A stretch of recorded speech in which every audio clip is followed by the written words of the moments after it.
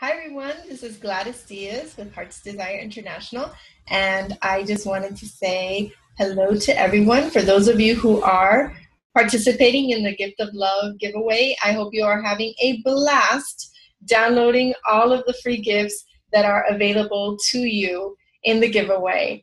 And just wanted to really encourage you, if you haven't shared about the giveaway with your friends, please go ahead and do that. There's a little blurb at the bottom of this email that you can use to share, whether it's in an email or via social media, about the event.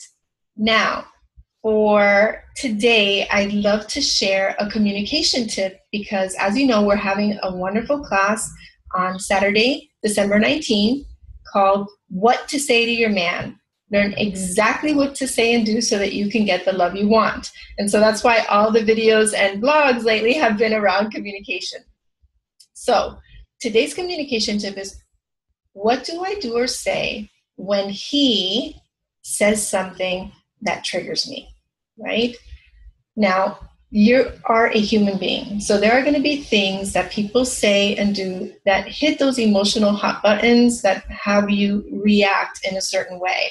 So one of the things we're going to be talking about in the masterclass is effective versus ineffective forms of communication. So 3 ineffective ways to respond when the man that you're with, whether he's someone you're dating or he's your spouse or your boyfriend, he says something that triggers you emotionally. There's 3 ways that most people respond ineffectively. The first one is to strike back and say something just as hurtful as what was said to you.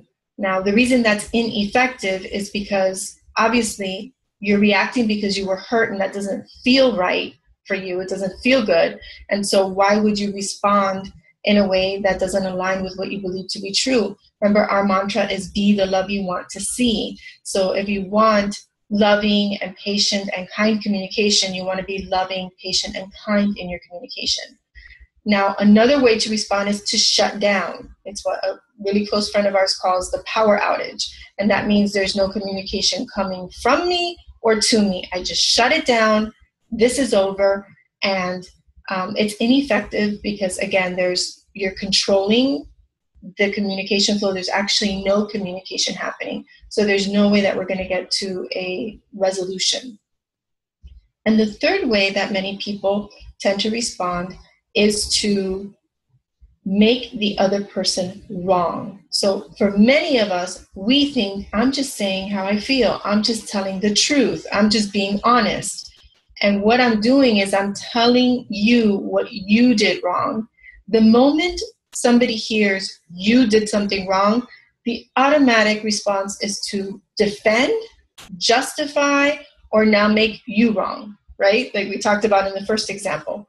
So this is ineffective because we're not going to get to a win-win solution if my point is I'm right and you're wrong, or demanding an apology, which is another thing that comes through either one of these 3 ineffective communication methods. So if shutting down is not effective, if striking back is not effective, and if making the other person wrong is not effective, what is effective?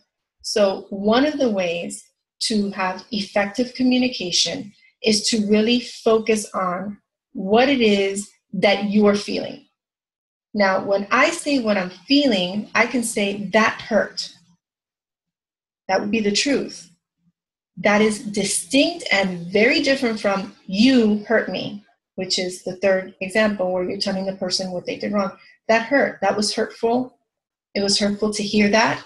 So there are 3 scripts that you can use in order to respond. It communicates exactly what you're feeling. Now, you don't have to go into the lecture about why it was wrong, why he's inconsiderate, what he needs to do differently, and don't you dare ever talk to me like that again. The simpler, the better. The shorter, the better, especially when you're speaking to a man, okay? So that was hurtful. That hurt. It hurt to hear that.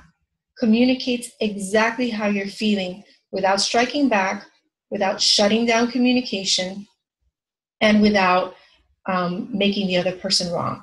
So that's just one of the many tips that you'll hear in the What to Say to Your Man masterclass that is taking place on Saturday, December 19th. And you can click the link below for more information on that. You want to go ahead and join now because the price is special and we want as many people as possible there. But in addition to the class, you also get the book, What to Say to Your Man, 40 Proven Scripts on what you can say and do to get the love that you want. So you get that ebook with 40 scripts on exactly what to say and do. You get the masterclass, you get the recording of the masterclass, whether you attend live or not. You also get to be in a private Facebook group that's already going on. You can jump in today. I'll add you to the group, and you can already see the questions that have been being asked. Michelle and I have been coaching, providing support and feedback to women already, so you don't have to wait till the 19th. Your program starts today. And in addition, you get a private one-on-one call with either Michelle or myself so that we can help you continue the progress from the masterclass.